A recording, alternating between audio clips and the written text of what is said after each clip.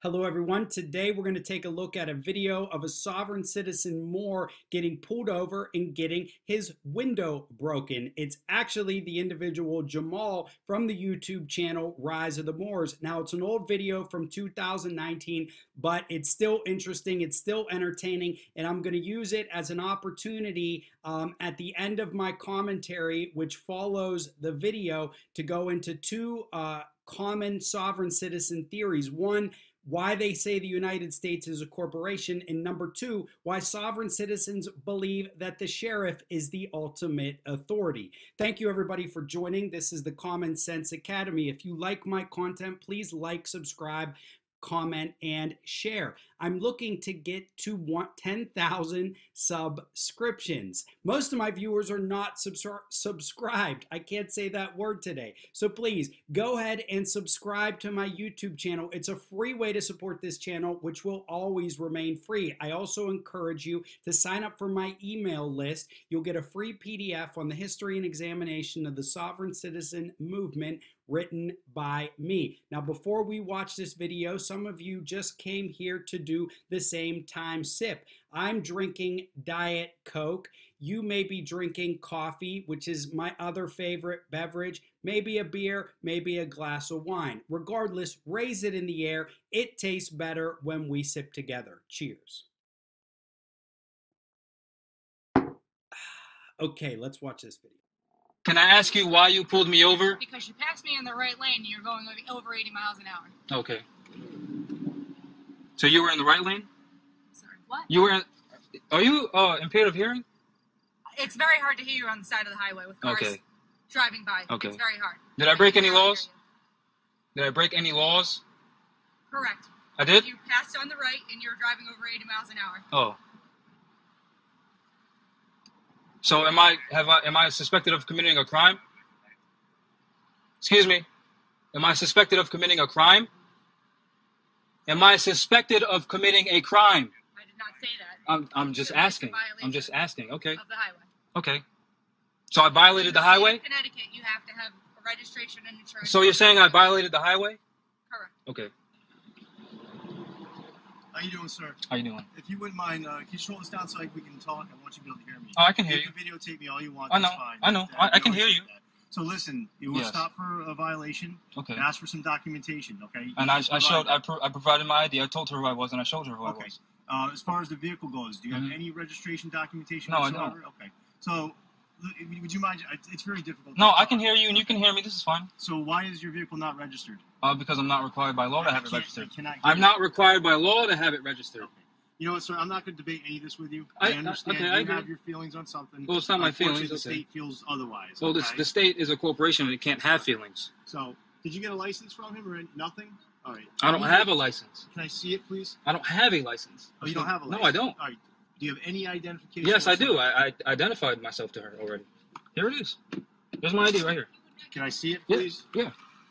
And listen, we're not trying to give you a hard time. I'm not giving you a hard time either. Can I just see? Here's my ID. Hold on, here's my identification. Here it is. Yeah.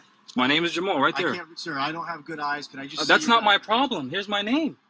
What's that? Here's my name. My name's right there. My name is Jamal. You can see it. Your light is on it. I can't see it, sir. Yes, you can. Sir, here's the situation. Here, look, here's a picture of me. Here's me. Sir, I'm telling you my name is Jamal. Okay, my name is right there. This is me. Listen to me. I am listening. Continue to be very difficult if that's what you choose. I'm not being difficult. All right, all we're asking you for is to show us so we can see the ID. I did. So we can write it down. So we can I can write it down for you. Write it down for me. Okay. Do you have a pen? No, I don't. I don't either. There's nothing in here. Sure, if you want to come over here, he'll give you his identification verbally. I don't have a pen.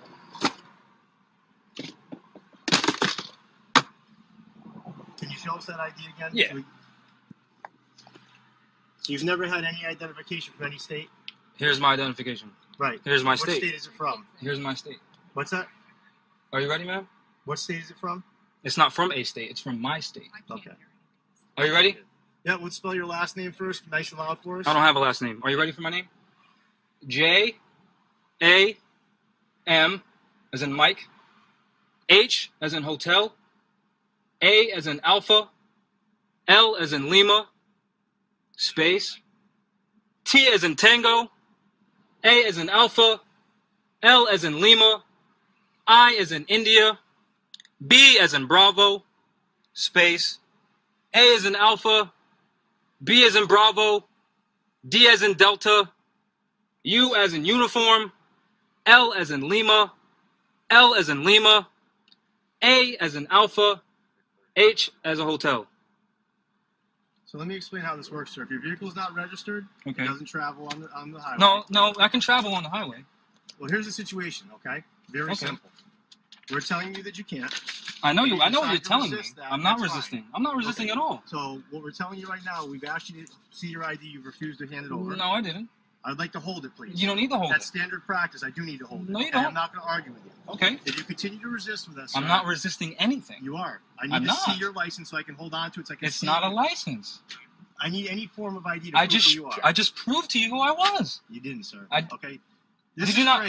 Can I ask you a question? I'm not being difficult. I'm not being difficult. Can I ask you a question? You're going to try to be everything we do. We're going to try to deflect. And I get that. That's fine. I'm not deflecting anything. Your vehicle's not registered. Okay, it's not going to travel on the highway. I can travel on the highway. You can't. I can. That's fine. Well, that's for you to go to the court and decide with. Okay. That's why I asked for the sheriff. Can you call the sheriff, please? We don't have a sheriff. Okay, I just went. Give me the keys to your vehicle. Can someone call the sheriff, please? There is no sheriff. I'm near exit 90 in Connecticut, and they're lying to me saying that there is no sheriff, when clearly the sheriff in American law is charged with keeping the peace, and I haven't committed any crimes. Yeah, it came back out of Jamal, how old are you? Is that relative to any of this? Yes, it is relative. How so? Because at this point here, you have an unregistered motor vehicle. Okay. We don't know if you have a license. You said you don't. I don't. Correct? I'm telling you I don't. So Jamal, here's the situation. This is all well and good. You can continue this on after. Continue what? You have an unregistered motor vehicle. I can continue what? You can continue all this being difficult with us as much as you'd like to. Okay. Okay. And I get it, and that's fine, sir. It's not the first time we've come across where someone wants to be difficult and refuses. I'm not being difficult at all. You are being difficult. I'm really not. What's your date of birth? You don't need to know that. That's personal information. That's personal information. Sir, it's required. Is it not personal information? No, it's not. When's your date of birth? I don't have to give that to you. Oh, aren't you a public servant? No, I'm not. Oh, so you're a private person. Sir, here's the situation. Oh, so you don't. So you're not government. Be difficult with us. That's fine. So he just told me he's not. He's not a. That's fine, sir. All we're asking you for is cooperation. I am cooperating. I did. See who you are. You can see. Can you not see me? Okay. Okay. Now they're blocking me in right there, and then there's another one or two behind me.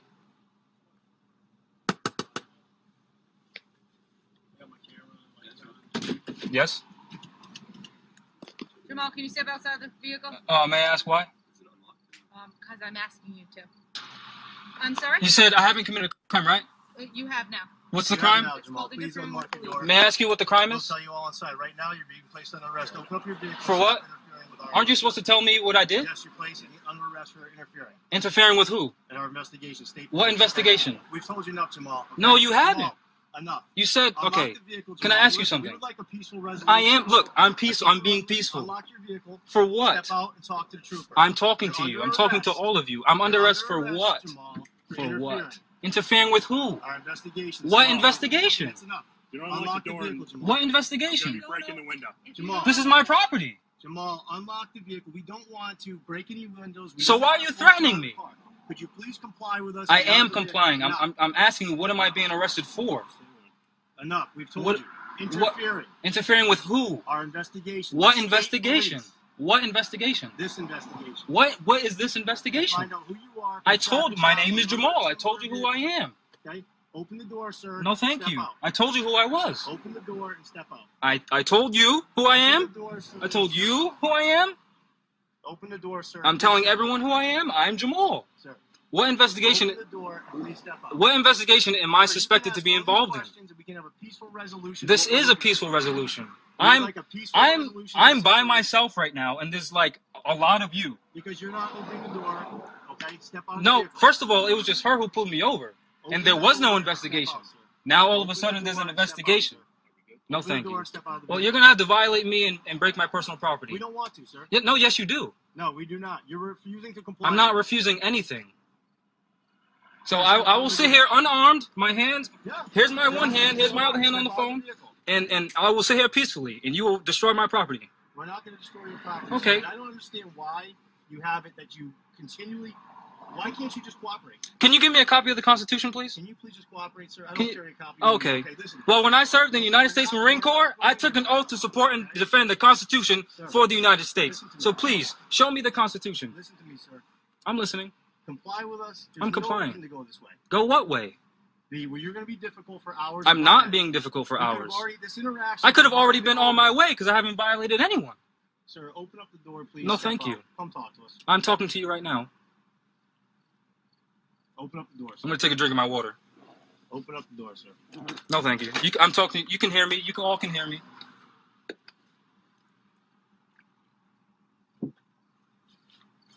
Open the door. I guess this is how they treat veterans, right? You know, I guess this is how you treat police officers. Disrespect. I'm not disrespecting you at all. Have I asked you to do something? What did you ask me to do? Open the door. Open my... So you're telling me what to do with my property? Come talk to us. Okay. You're telling me what to do with my property? Yes. Do I go to your house and tell you what to do? No. No, you're not a police officer. Okay. Step out of the vehicle, sir. And you haven't served in the United States Marine Corps. Okay? You're passively resisting on purpose to create. I'm not resisting. No, I'm not creating anything. You said I violated someone or I'm in an investigation. I'm asking what investigation, and you're not telling me what. So I'm obviously not involved in it. Open the vehicle. A traffic stop is not an investigation. Open the vehicle, sir. No, thank you. Open the vehicle, sir. No, thank you. Here's my other hand, still up.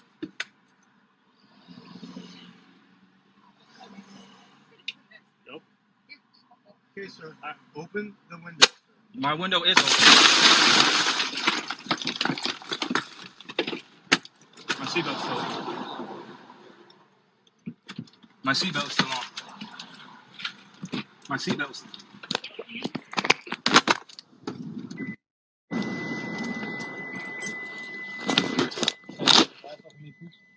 How about you step outside the gate?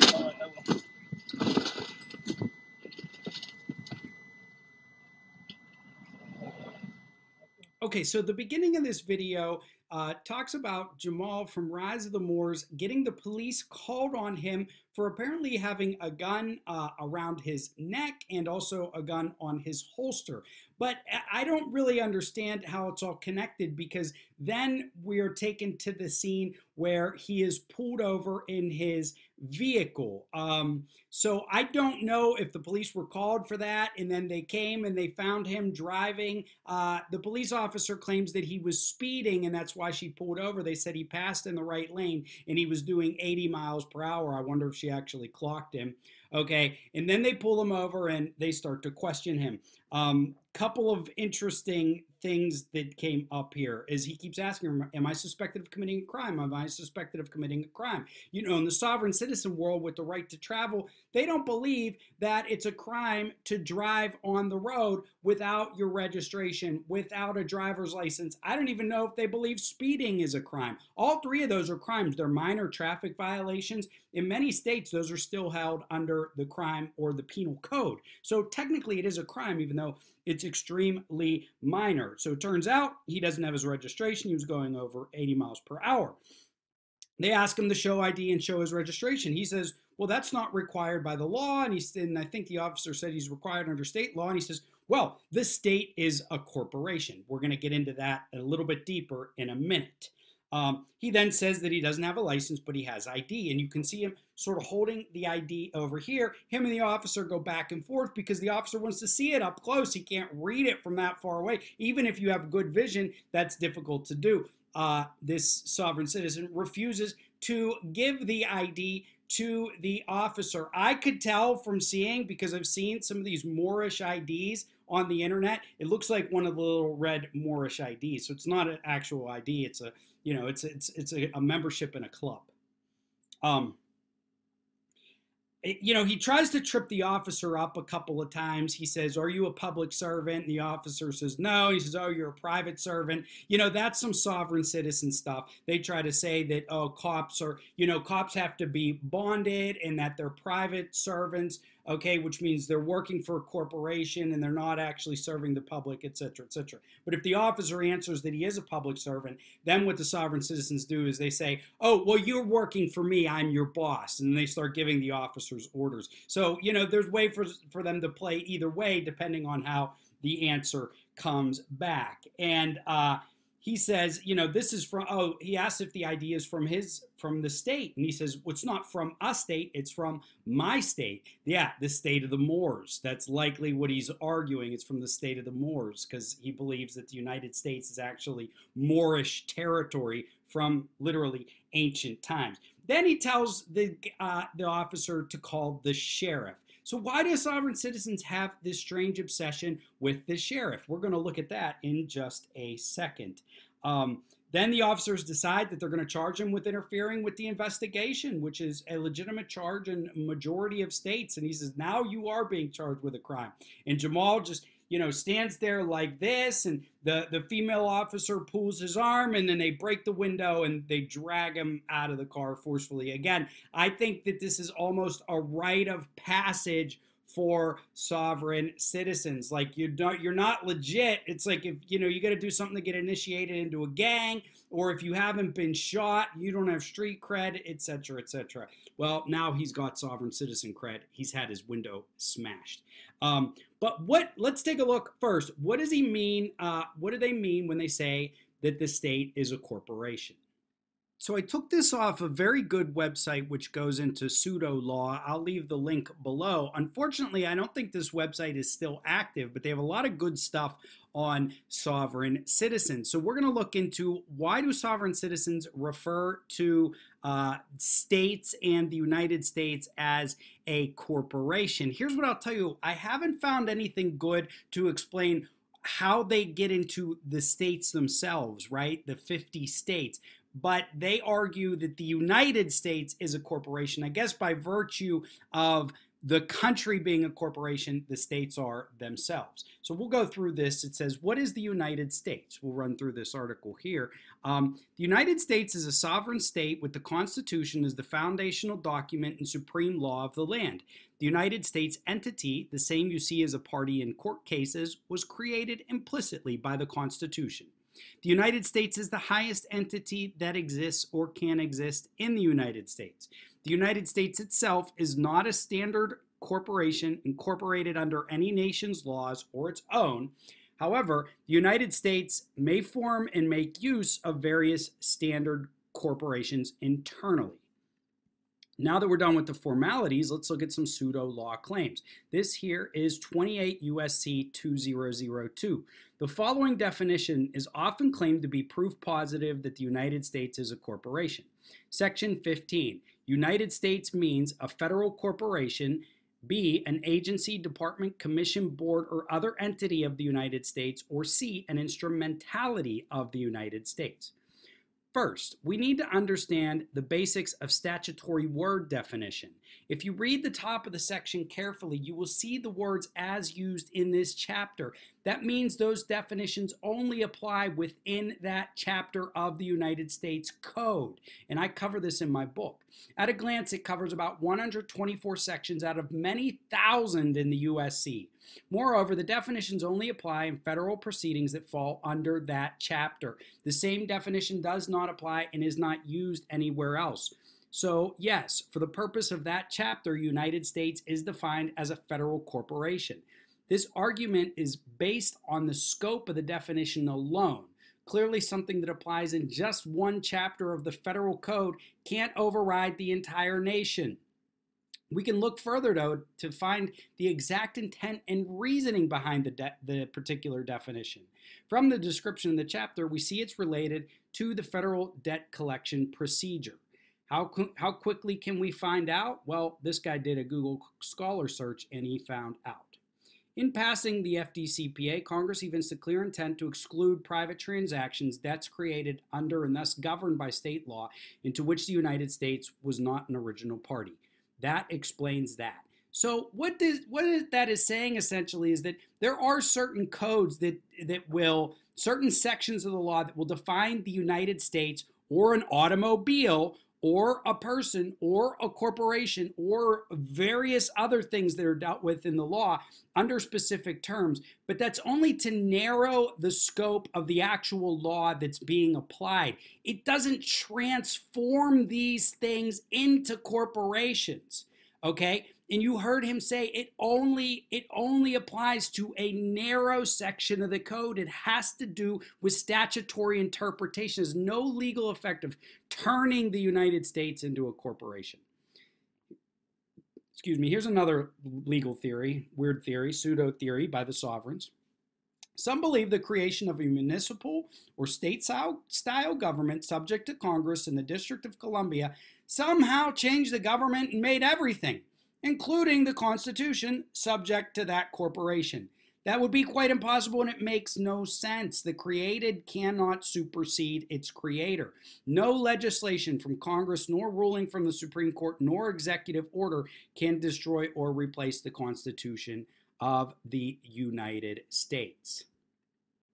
So I hope that clears up some of the confusion when it comes to the sovereign citizens calling the United States a corporation. They may rely on that definition in the United States Code that I just went into. They may also argue that the creation of the District of Columbia as a special district or territory somehow transformed the United States into a corporation. Some also argue that when the United States left the gold standard, the United States as we know it was dissolved, but a United States corporation therefore replace the actual country, and that it's run by a shady cabal of bankers, okay? It all relies on a whole bunch of assumptions that are not grounded in history, law, or reality. Okay, let's take a look now at why sovereign citizens and why Jamal wanted them to call the sheriff, who he said whose job it is to keep the peace.